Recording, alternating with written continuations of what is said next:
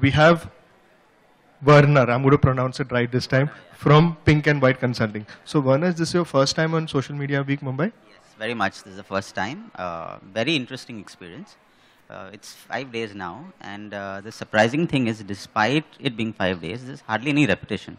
The diversity of topics that have been covered, very interesting, right from social good to marketing to, right from the depth of stuff is also very good.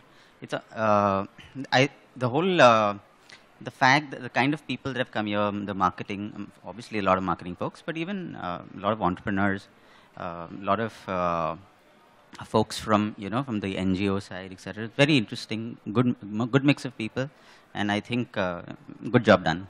So you think networking is a key thing over here also? Now, since I'm talking to you, obviously networking is a good thing, certainly a good thing, and I think given the whole fact that it is Social Media Week, so it's bound, it's it's natural that someone you don't only be social online, but you also be social offline. So are you going to be here next year, or you're going to go to Bangalore also?